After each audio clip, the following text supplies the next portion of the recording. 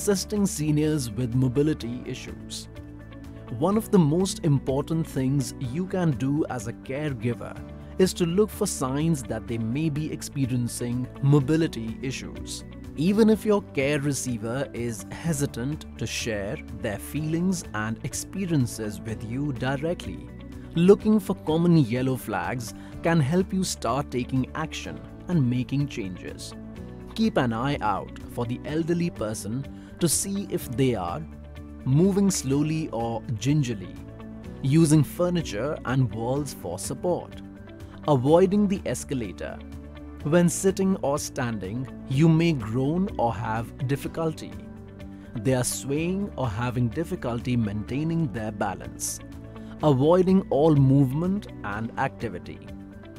If you see any of these symptoms, it may be crucial to get started as soon as possible so that you can take action to support them in leading a healthier, more fulfilling and independent life.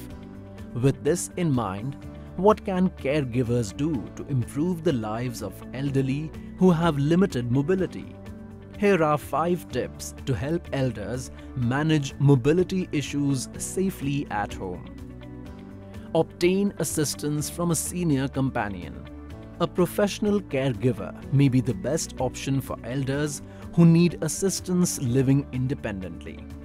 Non-medical home care, also known as caregiver, can provide elders with the assistance they require to live their lives to the fullest.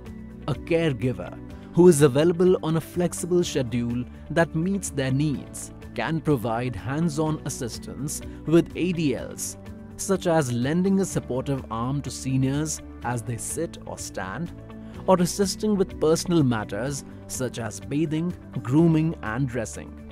A caregiver can also help with housekeeping, laundry and meal preparation to reduce risk to elders while still encouraging independence. Caregiver can also offer dependable driving services as well as plenty of friendly companionship and social support.